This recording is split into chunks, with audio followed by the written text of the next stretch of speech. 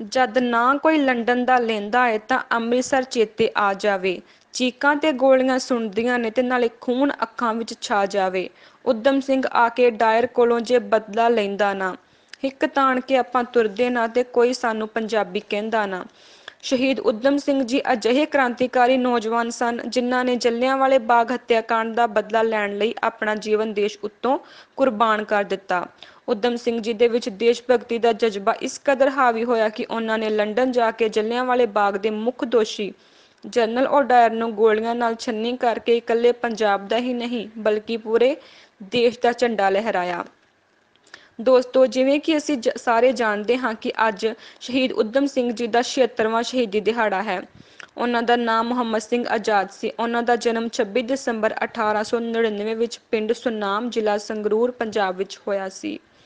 ਉਹਨਾਂ ਦੇ ਪਿਤਾ ਦਾ ਨਾਮ ਟਹਿਲ ਸਿੰਘ ਸੀ ਅਤੇ ਮਾਤਾ ਦਾ ਨਾਮ ਨਰੈਣ ਕੌਰ ਸੀ। ਉਹਨਾਂ ਦੇ ਪਿਤਾ ਰੇਲਵੇ ਕ੍ਰੋਸਿੰਗ ਤੇ ਚੌਕੀਦਾਰ ਦਾ ਕੰਮ ਕਰਦੇ ਸਨ। ਉਹਨਾਂ ਦੇ ਜਨਮ ਤੋਂ 2 ਸਾਲ ਬਾਅਦ ਹੀ ਇਹਨਾਂ ਦੇ ਮਾਤਾ ਅਕਾਲ ਚਲਣਾ ਕਰ ਗਏ। ਇਸ ਤੋਂ ਬਾਅਦ 1907 ਨੂੰ ਪਿਤਾ ਜੀ ਦਾ ਸਾਇਆ ਵੀ ਇਹਨਾਂ ਦੇ ਸਿਰ ਤੋਂ ਉੱਠ ਗਿਆ। ਇਸ ਤੋਂ ਬਾਅਦ ਇਹਨਾਂ ਦੇ ਵੱਡੇ ਭਰਾ ਤੇ ਇਹਨਾਂ ਨੂੰ ਅੰਮ੍ਰਿਤਸਰ ਦੇ ਇੱਕ ਯਤੀਮਖਾਨੇ ਵਿੱਚ ਛੱਡ ਦਿੱਤਾ ਗਿਆ। ਉਧਮ ਸਿੰਘ ਦੇ ਬਚਪਨ ਦਾ ਨਾਮ ਸ਼ੇਰ ਸਿੰਘ ਸੀ। ਯਤੀਮਖਾਨੇ ਦੀ ਪੜ੍ਹਾਈ ਦੌਰਾਨ ਇਹਨਾਂ ਦਾ ਨਾਮ ਉਧਮ ਸਿੰਘ ਰੱਖ ਦਿੱਤਾ ਗਿਆ। ਉਹਨਾਂ ਨੇ ਆਪਣੀ ਸਕੂਲੀ ਪੜ੍ਹਾਈ ਪੂਰੀ ਕਰਨ ਤੋਂ ਬਾਅਦ 1919 ਵਿੱਚ ਯਤੀਮਖਾਨਾ ਛੱਡ ਦਿੱਤਾ। 13 ਅਪ੍ਰੈਲ 1919 ਵਿੱਚ ਅੰਗਰੇਜ਼ਾਂ ਦੁਆਰਾ ਬਣਾਏ ਗਏ ਰੋਡ ਐਕਟ ਦੇ ਵਿਰੁੱਧ ਵਿੱਚ 20,000 ਤੋਂ ਵੱਧ ਭਾਰਤੀ ਇਕੱਠੇ ਹੋਏ ਸਨ।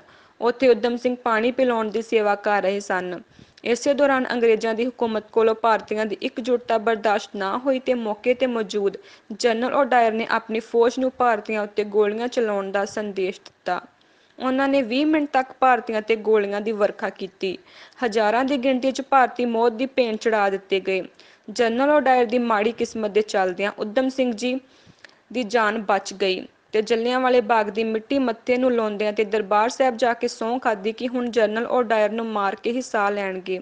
ਉਸ ਤੋਂ ਬਾਅਦ 1924 ਨੂੰ ਉਧਮ ਸਿੰਘ ਜੀ ਗਦਰ ਪਾਰਟੀ 'ਚ ਸ਼ਾਮਿਲ ਹੋ ਗਏ ਤੇ ਭਗਤ ਸਿੰਘ ਦੇ ਪਾਏ ਪੂਰਨਿਆਂ ਤੇ ਚੱਲਣ ਲੱਗੇ।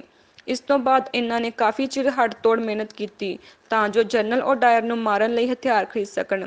ਆਪਣੀ ਮੰਜ਼ਿਲ ਵੱਲ ਅੱਗੇ ਵਧਦਿਆਂ ਇਹਨਾਂ ਨੇ ਕਾਫੀ ਯਾਤਰਾ ਵੀ ਕੀਤੀ। ਇੱਕ ਦੇਸ਼ ਵਿੱਚ ਨਾਜਾਇਜ਼ ਹਥਿਆਰ ਰੱਖਣ ਕਰਕੇ ਉਧਮ ਸਿੰਘ ਨੂੰ 5 ਸਾਲ ਦੀ ਸਜ਼ਾ ਵੀ ਕੱਟਣੀ ਪਈ। ਸਜ਼ਾ ਕੱਟਣ ਤੋਂ ਬਾਅਦ ਉਹ ਫਿਰ ਅੱਗੇ ਵਧਣ ਲੱਗੇ। ਉਸ ਤੋਂ ਬਾਅਦ ਉਧਮ ਸਿੰਘ 1934 ਨੂੰ ਕਿਸੇ ਹੋਰ ਨਾਮ ਤੇ ਪਾਸਪੋਰਟ ਬਣਾ ਕੇ ਜਨਰਲ ਓਡਾਇਰ ਨੂੰ ਮਾਰਨ ਲਈ ਲੰਡਨ ਜਾ ਉਤਰੇ। ਉੱਥੇ ਜਾ ਕੇ ਇਹਨਾਂ ਨੇ ਇੱਕ ਕਮਰਾ ਕਿਰਾਏ ਤੇ ਲਿਆ ਤੇ ਗੋਲੀਆਂ ਵਾਲੇ ਪਿਸਤੌਲ ਖਰੀਦ ਲਏ ਤੇ ਜਨਰਲ ਓਡਾਇਰ ਨੂੰ ਮਾਰਨ ਲਈ ਸਾਰੀ ਯੋਜਨਾ ਤਿਆਰ ਕੀਤੀ। ਇਸੇ ਦੌਰਾਨ ਉਹਨਾਂ ਨੂੰ ਬਹੁਤ ਹੀ ਮੌਕੇ ਮਿਲੇ ਜਿੱਥੇ ਉਹ ਜਨਰਲ ਓਡਾਇਰ ਨੂੰ ਮਾਰ ਸਕਦੇ ਸਨ, ਪਰ ਉਹਨਾਂ ਨੇ ਕਿਹਾ ਕਿ ਨਹੀਂ, ਮੈਂ ਜਲਿयांवाले ਬਾਗ ਹੱਤਿਆਕਾਂਡ ਦਾ ਬਦਲਾ ਲੰਡਨ ਦੀ ਭਰੀ ਸਭਾ ਵਿੱਚ ਹੀ ਲਵਾਂਗਾ। ਆਖਿਰਕਾਰ 13 ਮਾਰਚ 1940 ਨੂੰ ਉਹ ਮੌਕਾ ਆ ਹੀ ਗਿਆ ਜਦੋਂ ਲੰਡਨ ਦੇ ਕੈਂਗਸਟਨ ਹਾਲ 'ਚ ਵੱਡ ਪੱਧਰੀ ਮੀਟਿੰਗ ਤੇ ਜਨਰਲ ਓਡਾਇਰ ਨੂੰ ਮੁੱਖ ਮਹਿਮਾਨ ਦੇ ਆਧਾਰ ਤੇ ਬੁਲਾਇਆ ਗਿਆ।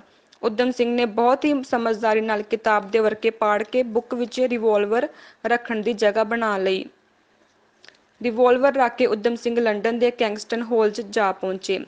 ਉਧਮ ਸਿੰਘ ਨੇ 6 ਦੀਆਂ 6 ਗੋਲੀਆਂ ਜਨਰਲ ਓਡਾਇਰ ਦੇ ਸੀਨੇ ਵਿੱਚ ਲਗਾ ਦਿੱਤੀਆਂ ਅਤੇ ਆਪਣੇ ਦਿਲ ਵਿੱਚ ਉੱਬਲ ਰਹੇ ਬਦਲਿਆਂ ਦੇ ਬੁਲਬਲੇ ਨੂੰ ਠੰਡਾ ਕੀਤਾ ਤੇ ਆਪਣੇ ਆਪ ਨੂੰ ਪੁਲਿਸ ਦੇ ਹਵਾਲੇ ਕਰ ਦਿੱਤਾ। ਇਸ ਤੋਂ ਬਾਅਦ 1 ਅਪ੍ਰੈਲ 1940 ਨੂੰ ਉਧਮ ਸਿੰਘ ਨੂੰ ਹੱਤਿਆ ਦਾ ਮੁਕੱਦਮਾ ਪਾ ਕੇ ਜੇਲ੍ਹ ਵਿੱਚ ਭੇਜ ਦਿੱਤਾ। ਜੇਲ੍ਹ ਵਿੱਚ ਉਧਮ ਸਿੰਘ ਨੂੰ 42 ਦਿਨਾਂ ਦੀ ਜੇਲ੍ਹ ਵਿੱਚ ਰੱਖਿਆ ਗਿਆ। ਉੱਥੇ ਉਹਨਾਂ ਨੇ ਭੁੱਖ ਹੜਤਾਲ ਕੀਤੀ।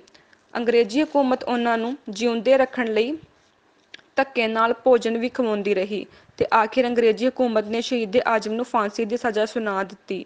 31 ਜੁਲਾਈ 1940 ਨੂੰ ਪੰਜਾਬ ਦਾ ਵੀਰ ਲੰਡਨ ਦੀ ਜੇਲ੍ਹ ਵਿੱਚ ਖੁਸ਼ੀ ਨਾਲ ਫਾਂਸੀ ਚੜ੍ਹ ਗਿਆ। ਪੰਜਾਬ ਦੇ ਇਸ ਵੀਰ ਪੁੱਤਰ ਨੂੰ ਲੰਡਨ ਦੀ ਜੇਲ੍ਹ ਵਿੱਚ ਦਫਨਾਇਆ ਗਿਆ। ਇਸ ਤੋਂ ਬਾਅਦ ਪੰਜਾਬ ਦੇ ਵੀਰ ਪੁੱਤਰ ਸ਼ਹੀਦ ਆਜ਼ਮ ਉਧਮ ਸਿੰਘ ਨੂੰ ਪੂਰੇ ਦੇਸ਼ ਵਿੱਚ ਸਲਾਮੀ ਦਿੱਤੀ ਜਾਂਦੀ ਹੈ। ਦੋਸਤੋ, ਇਹਨਾਂ ਦੀ ਇਹ ਕੁਰਬਾਨੀ ਤੇ ਬਹੁਤ ਸਾਰੀਆਂ ਫਿਲਮਾਂ ਵੀ ਬਣੀਆਂ ਹਨ ਤੇ ਅੱਜ ਕੱਲ੍ਹ ਦੇ ਨੌਜਵਾਨ ਵੀ ਉਹਨਾਂ ਦੀਆਂ ਜਦੋਂ ਇਹ ਫਿਲਮਾਂ ਦੇਖ ਲੈਂਦੇ ਹਨ ਤਾਂ ਬਹੁਤ ਉਤਸ਼ਾਹਿਤ ਹੁੰਦੇ ਹਨ। ਸੋ ਧੰਨਵਾਦ ਦੋਸਤੋ।